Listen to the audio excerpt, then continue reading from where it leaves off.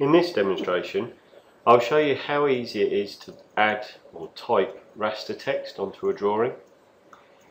If you wanted to add a note or add something into the end of this table, then you'd either have to type the text using the AutoCAD mtext or dtext command, and then try and convert it from vector to raster, or have it as a hybrid file so that you'd have the vector text as your DWG and then the raster as your scanned image.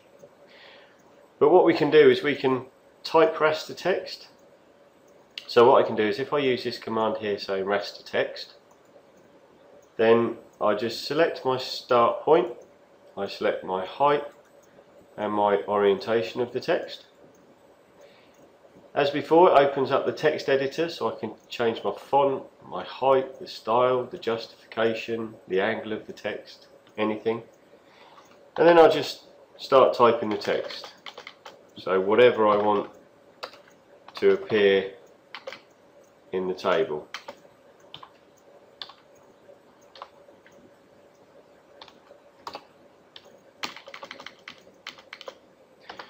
So if this is the note that I wanted to add, so I add that new line of text in, and then as soon as I'm happy, hit return, and then it will add it in as raster text. So none of this is vector text, it hasn't been converted, so I can simply just add a note or add any text by using the raster text command.